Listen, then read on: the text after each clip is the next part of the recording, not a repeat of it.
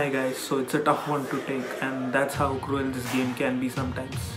It was really disappointing to give away our unbeaten run in IPL this season like this, and what hurts more is that we've lost against one of our rivals. But there were a lot of positives to take away from this match, and we've got to analyze what went wrong and what all things went right.